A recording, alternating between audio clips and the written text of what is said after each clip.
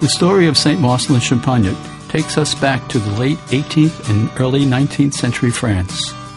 Marcellin walked its roads, cherished its terrain, respected the people who shaped him, suffered through the adversity that strengthened him, and in the end was seized by the God who was at the center of his life.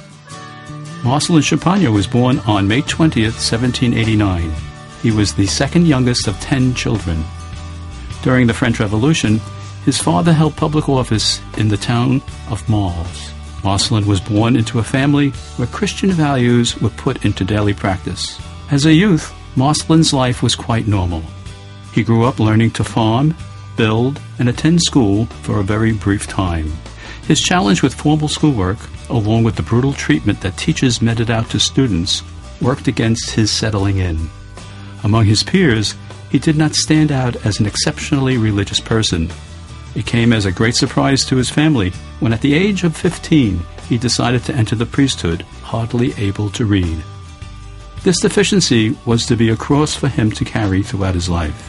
The initial years in the seminary were not easy, and after his first year, Marcellin was asked to leave. However, his mother encouraged him to continue, and with the help of the parish priest, he was readmitted. Early on, in the process of his formation as a priest, Marcellin became more open to the transforming grace of God in his life. The Lord used some very human means to focus the future saint's mind, heart, and energy on this one aim: loving Jesus, and in turn, helping others to do the same. When Marcellin continued his seminary studies in Lyon, he joined a group of 12 seminarians who together promised to found a society dedicated to the Blessed Mother. On July 23, 1816, the 12 newly ordained priests went to Fourvière, a famous local shrine to the Blessed Mother, and formally pledged to found the Society of Mary. They intended it to include the whole world and have priests, brothers, sisters, and laypeople. Marcellin's dream was to organize a special group of brothers whose main work would be the Christian education of youth.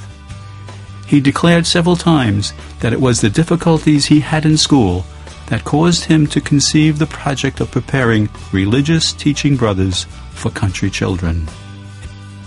His studies now behind him, and at age 27, he arrived as a parish priest to serve the people of Laval, a small parish consisting of a series of scattered hamlets in the foothills of Mount Pilat. His whole apostolic life was to be spent in this region of mountains and valleys, but his vision would reach far beyond Laval.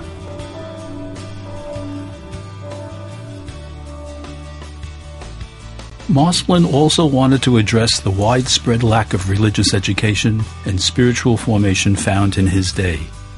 He is quoted as saying, "We must have brothers to teach catechism, to help the missionaries, and to conduct schools." Marcellin's dream was ambitious, to make Jesus known and loved among the young, particularly those who were most neglected. The founder was not simply concerned about providing better educational opportunities for young people. He wanted to help foster their religious development and experience of God's love. Marcellin was often heard to say, "I cannot see a child without wanting to let him know how much Jesus Christ has loved him and how much he should in return love the divine Savior." The young priest also saw education as a means for integrating faith and culture. Champagnat had more in mind than providing primary instruction for young people or even teaching them the truths of religion. He said, "We aim at something better.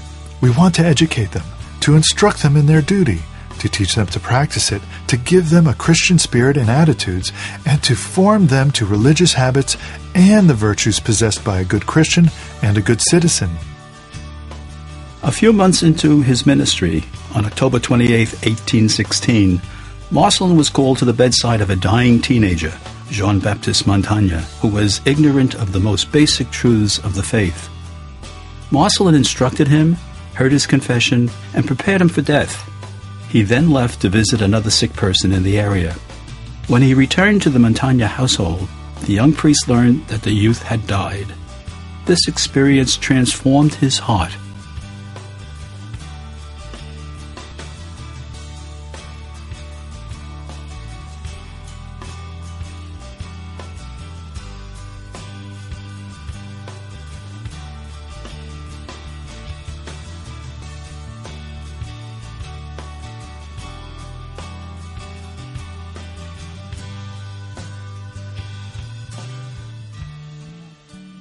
Champagnat then approached a young man of Laval that he had met earlier, Jean-Marie Grandjean, and asked him if he wanted to become a teacher. Grandjean, who was 23 years old, said yes, and Marcellin borrowed money to buy a house in Laval. He repaired it, cleaned it, built beds and a dining table. A second young man, Jean-Baptiste Audrey, who was 15 years old, joined Grandjean, and they moved into the house on January 2nd, 1817. This date is regarded to be the foundation day of the Marist brothers. They worked together, prayed together, visited the sick and elderly, made nails to earn some money, and trained to be teachers. In May 1818, in Laval, the first 6 brothers opened their first school. Marcellin Champagnat loved young people. They, in turn, found his enthusiasm and energy contagious. Throughout the next few years, many others joined his band of brothers.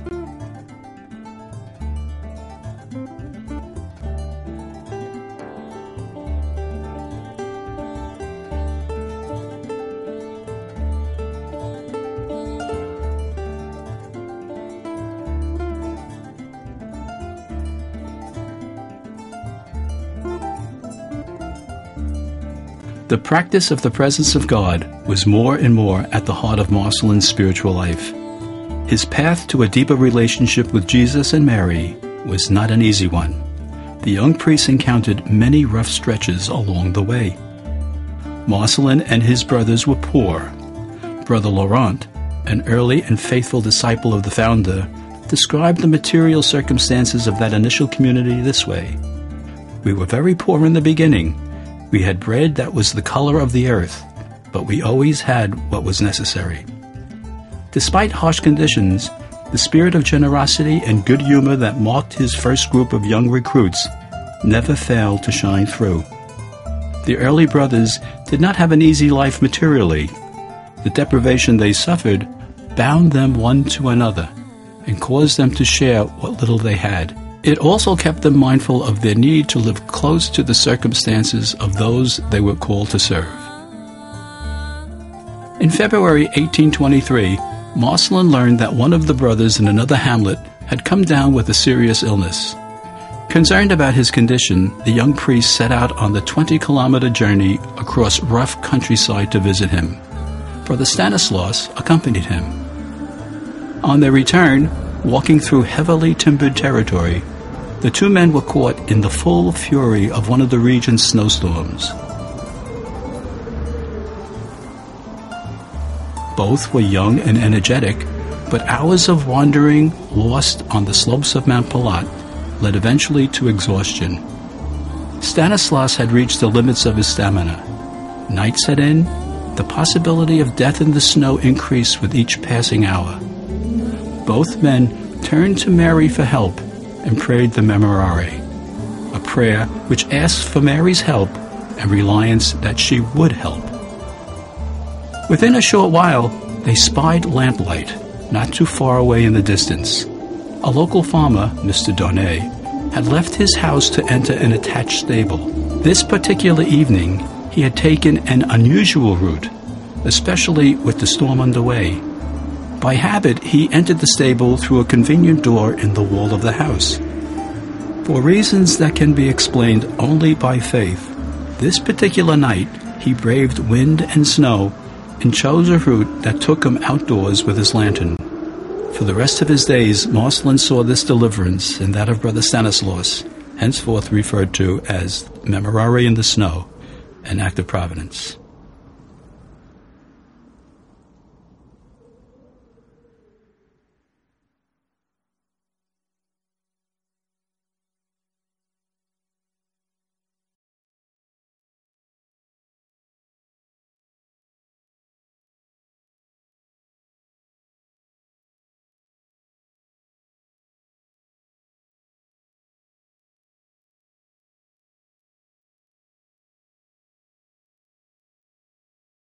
Whatever other reasons motivated the timing of his return journey, we can speculate that his sense of God's presence and confidence in the Blessed Mother and her protection caused him to undertake the trip where others might hesitate.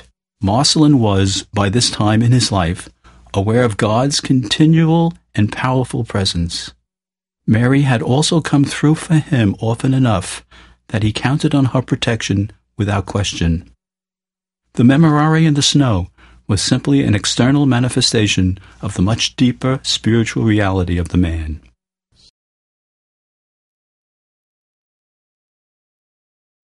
Salve Regina, Mater Misericordiae, Vita Dulcedo, et spes nostra salve. When the Revolution of 1830 broke out and soldiers invaded the brothers' home, the Hermitage, Marcellin turned again to Mary, who came to his aid. In gratitude for keeping the brothers safe, the community decided to start each day with the Salve Regina, Hail Holy Queen, a practice retained by the brothers to this day. Throughout his life, the founder was fond of saying, "To bring up children properly, we must love them, and love them all equally." The virtue of love, therefore, was not to be only the foundation of community, but also of a distinctive Marist method of evangelization and education. It had been Mary's way with Jesus. It was now to be the way of all who followed the dream that so captured the heart of this country priest and his early brothers. At the time of his death in 1840, at age 51, there were 280 Marist brothers working in 48 schools. When Marcellin Champagnat completed his last will and testament, it included a summary of the spirituality of his little brothers.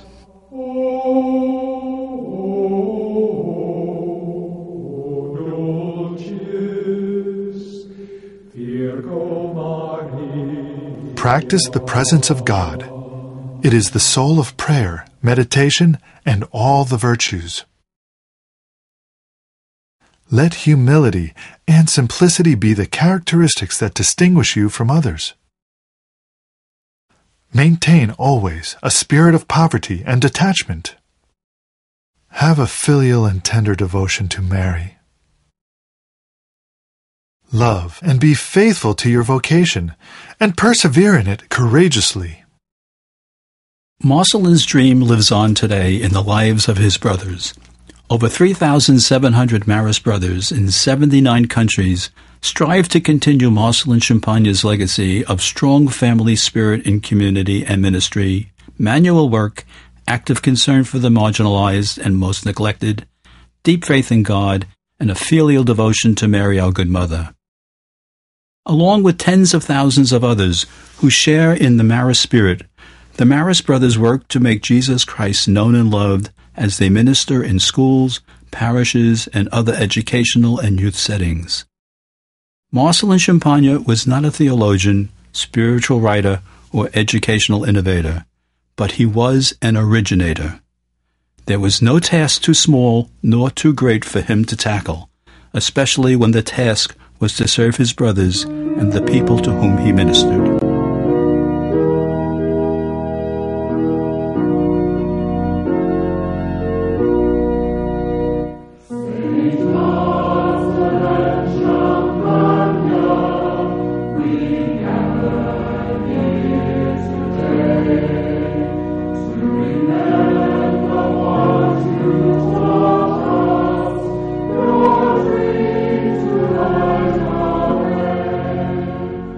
The world into which Marcellin Champagnat was born in 1789 was beginning to convulse with the tremors of change. The one he left 51 years later had seen war and peace, prosperity and hardship, the death of one church and the birth of another.